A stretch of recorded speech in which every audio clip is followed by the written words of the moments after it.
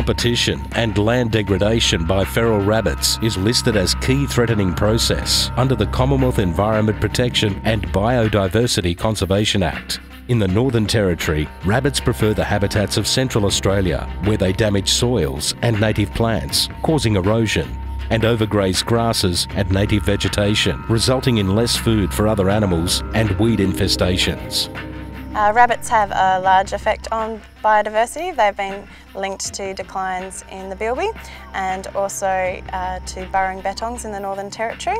And while they're not solely responsible, they have been shown to outcompete native animals for food and burrows. Rabbits will also overgraze native vegetation, leaving dry, bare earth. Correct management procedures are extremely important to keep the numbers down. Methods for controlling rabbits include the ripping of warrens, baiting, shooting, trapping, and fumigation.